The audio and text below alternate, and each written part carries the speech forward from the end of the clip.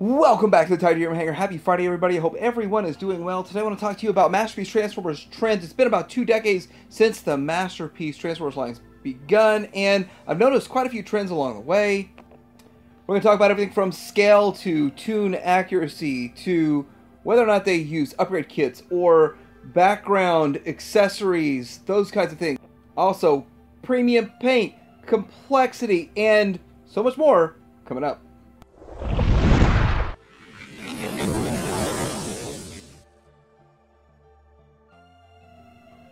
First off, I want to talk about scale. Scale has changed quite a bit over the last 2 decades. It started out as 12-inch, but quickly switched to 9-inch, and there was almost 10 years. It was like 9 years between MP01 that started it all and MP10, which gave us the correct 9-inch scale, or the modern era of 9-inch scale. But there's one more scale change that happened along the way.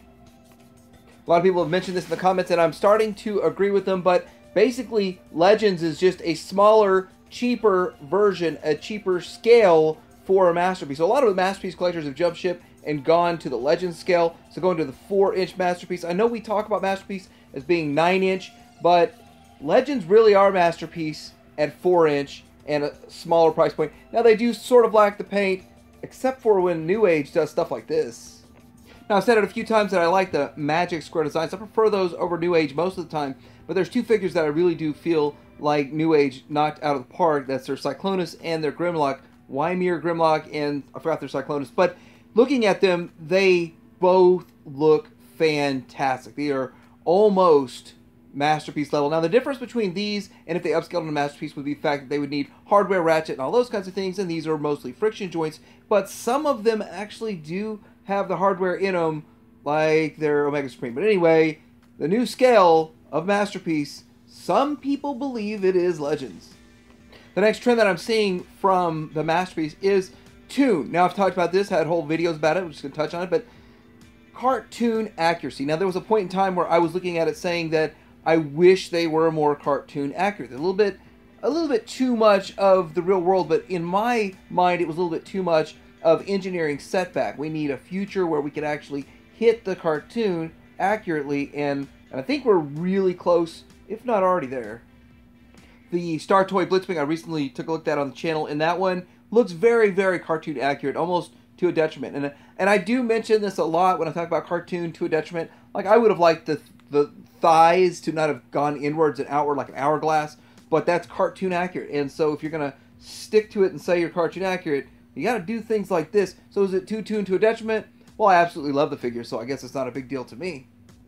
Some people feel like the Fans Toys Phantasm Mirage is too tuned to a detriment, and I could see that. I could almost argue that too. Some of the things in it that I thought were a little bit weird, like the way the chest works and looks, and he is a bit plain looking, but he does have a bit of a metallic sheen to the blue paint and all that kind of stuff, so I do like it, and I do slightly prefer this one to the Transform Element. The Transform Element's really good too, because it is very tuned, but some people feel this is going too tuned.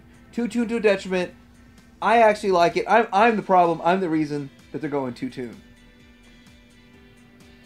So next I want to talk about another trend that I'm seeing, and it's kind of a trend that has always been here. So I guess you really can't call it a trend, but I'm going to call it a trend, and it's upgrade kits. Now, there's a lot of upgrade kits made by third-party companies in the Masterpiece realm to upgrade their Masterpiece kits. Just like here with this Genbound upgrade kit for the Devastator Gravity Builder. And so this makes your Genbound oversized Devastator look better. So instead of just taking a straight K oversized and all this kind of stuff. But these third-party kits enhance Masterpiece figures, but most of the time they're made for mainline Hasbro stuff.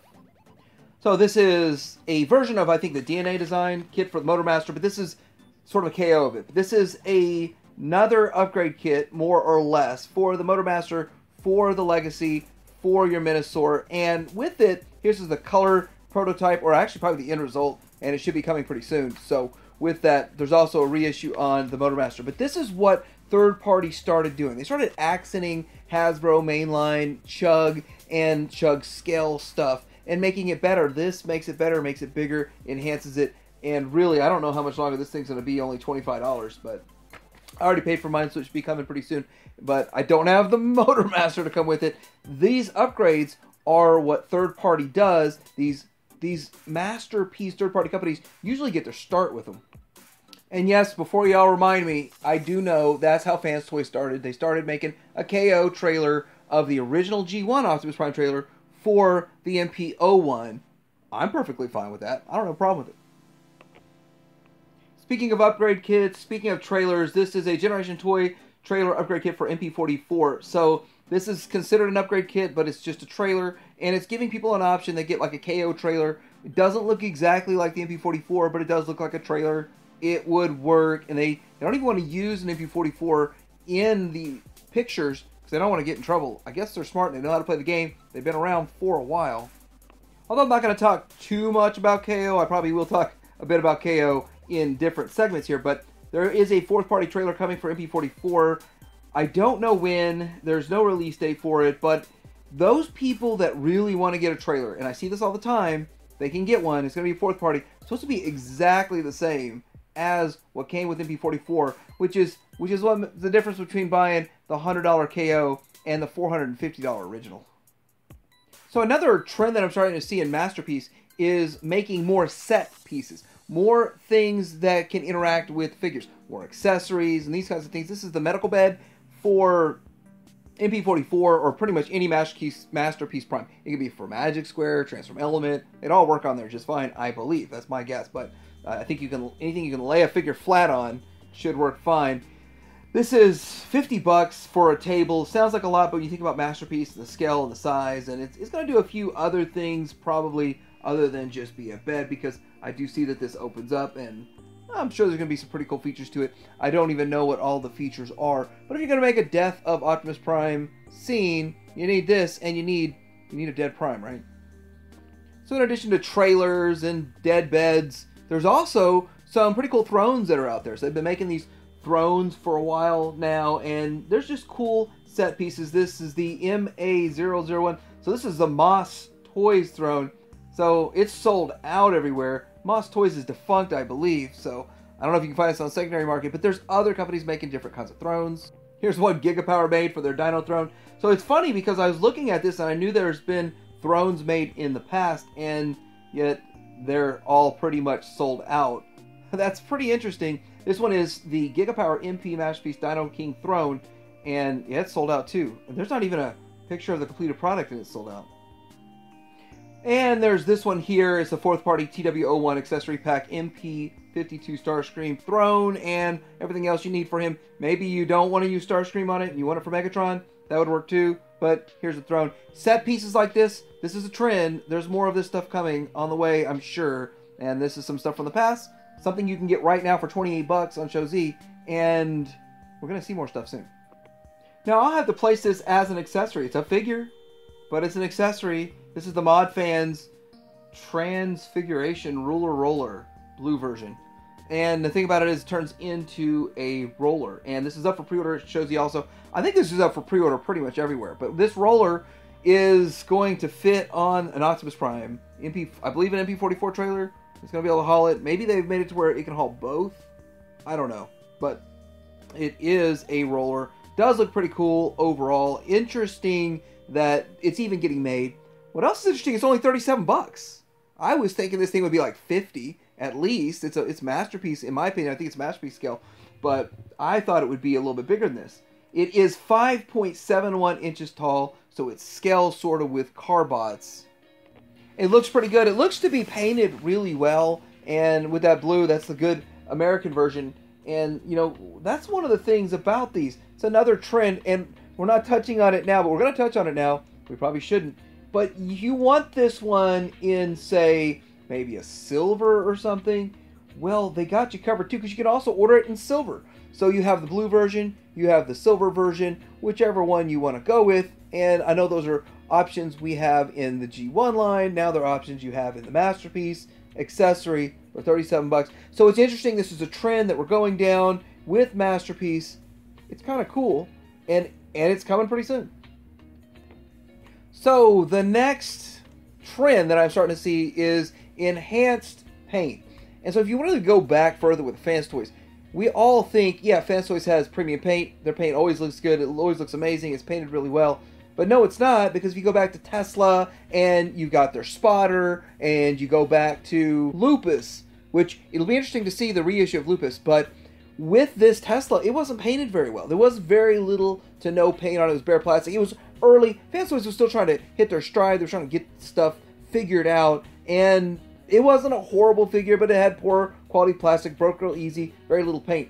But when they put out the reissue, well, not a reissue, 2.0, sorry, not a reissue, their 2.0 had a lot of paint on it. So with that, they're stepping from no paint to premium paint, and it was a gradual process for them. It wasn't really a flip of a switch, and we all have come to know a great paint job from Fans Toys, but guess who did the same thing?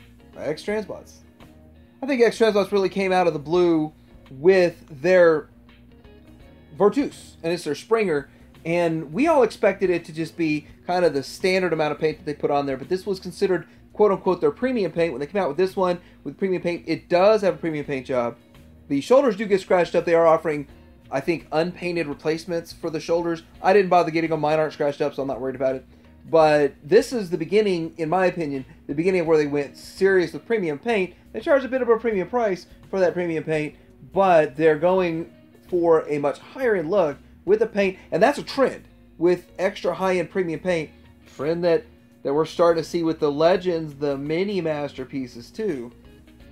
But the premium paint job doesn't just start or end with those figures. The premium paint job carries over to different characters and doing different types of repaints, such as the G1 look. Now this is becoming more common trend, is a G1 repaint, and a G1 repaint in a very high-end premium paint job. So that premium paint job is not going to waste, and they're getting you different variety. Of course, they want to milk the mold. I'm not against them milking the mold if they're giving us some different stuff, and it does look pretty good, some of the things they're doing. This is X-Transbot's toy version of their Magnus, which has a very premium paint job.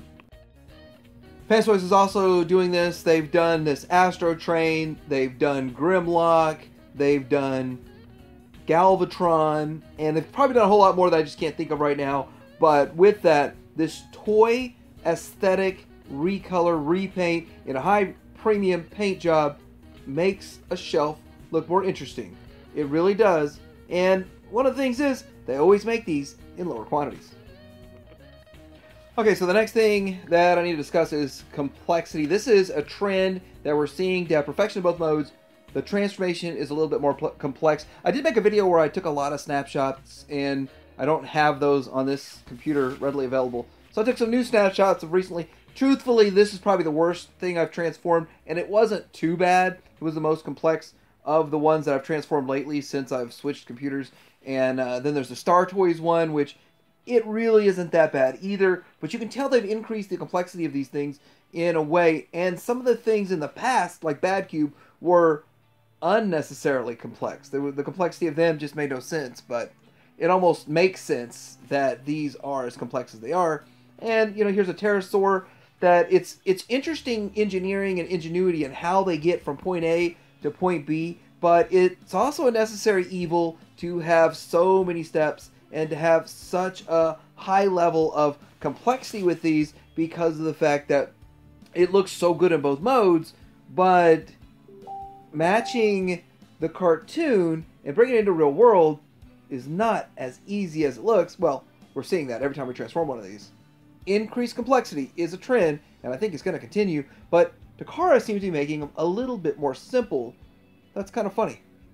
The next trend we're starting to see, and we've seen it in the past with Make Toys, we've seen it with other companies, but it's KOs of third party. This is a trend that we continue to see, although we haven't seen Lupus yet, which I thought we'd have seen Lupus yet, which it's still kind of funny because it seems like we get the knockoff of Lupus. And again, these really aren't knockoffs. These are the creators making their own version. Theoretically, the creators of the design, the designers, are making their own, going off on their own because they're not properly being compensated. But I don't know why we haven't gotten Lupus yet. That's interesting that we have not gotten Lupus. We've gotten some of the other ones, like we've gotten the Thomas and we got the Quietus and some of this other stuff going on, but not Lupus yet. And I'm still looking forward to it because I don't have a Lupus, but I think they're waiting for Fans Toys to put their Lupus out with their level of paint job and see what Fans Toys does, and they're just going to copy them, which is strange, because if these people that went out on their own, they just should do a super premium level and blow it away and make it where Fans Toys can't match it. But that's not the reality that we live in. But anyway, I'm just curious how much deeper this whole KO thing's going to go. But we still see Takara getting knocked off on almost everything. But this video is not really about knockoffs. It's about trends. And KOs are always a trend. So the next trend we're seeing is reissues. Now, reissues are nothing new. We've seen reissues all the time. Reissuing old figures and putting them out new. But we've seen Fans Toys really step up their reissue game by reissuing a lot of their old figures, but doing some fixes to them, which is something that I really like. They did fixes to the bugs, they did fixes to the other things, but the question mark always is, will they reissue all of their dinos? So there's a couple of dinos that have been reissued that you can still go get right now at several different places, but will you be able to get the rest of them if you're starting from scratch? Or will you be paying $400, $600, $800 for the other ones down the road to try to complete the team? And you can mix and match these with Giga Power and Takara and some others with a little bit of cheating tricks, but most people truly want to stick with one team from one company because that's just the way people are and collectors are. And so with that, they want to go the whole mile with Fans Toys. If they start with Fans Toys, will they reissue? That's always a question mark. But they don't reissue like the toy recolors.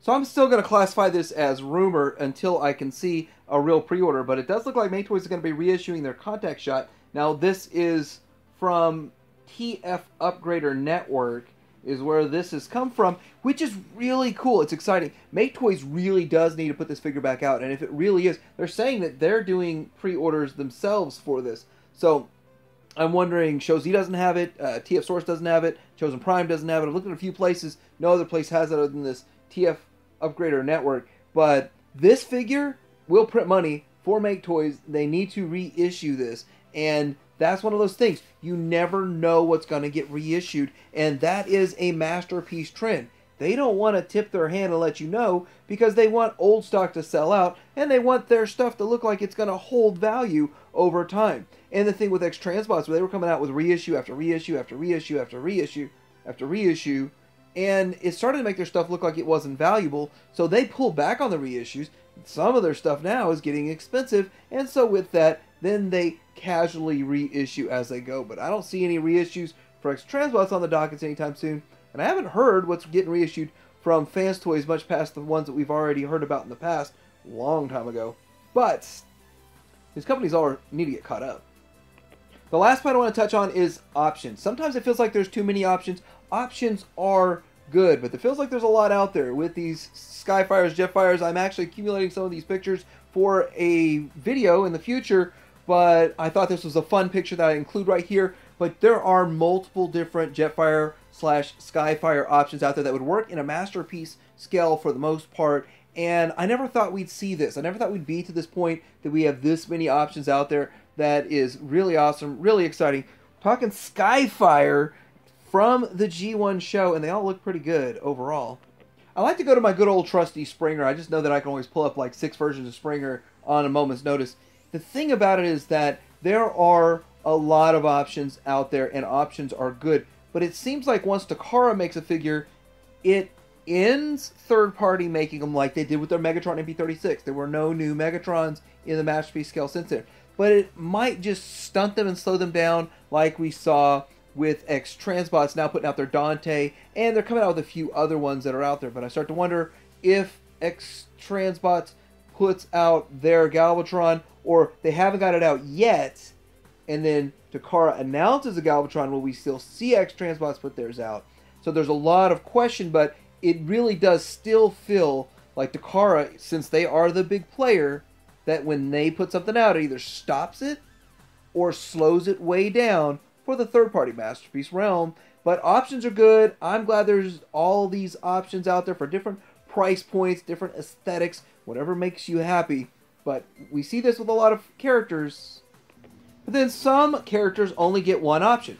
There's only one option coming for Omnibots. One option coming for several of the ones that X-Transbot's doing, like Punch Counter Punch, and they're doing Runabout and Runamuck, and some of these other ones. So It's really strange how companies latch on to the same character over and over and over because they think it's going to be popular and it's going to sell, and they avoid the obscure ones. But I think that's a gold mine, hitting obscure characters that's nobody's done. If you're the first to the market, you do well. If you're the best in the market, you do well. If you're last and you're not the best, you don't do well. So anyway, those are some of the trends that I'm seeing over the last 20 years with Masterpiece Transformers. Tell me what you think about my trends I've noticed, and what other trends are you seeing out there, because I actually plan on revisiting this down the road next year, because I actually have more on my list, but I'm running out of time and I want this to be an hour-long video. Let me know in the comments below, like and subscribe. Javier Manger out.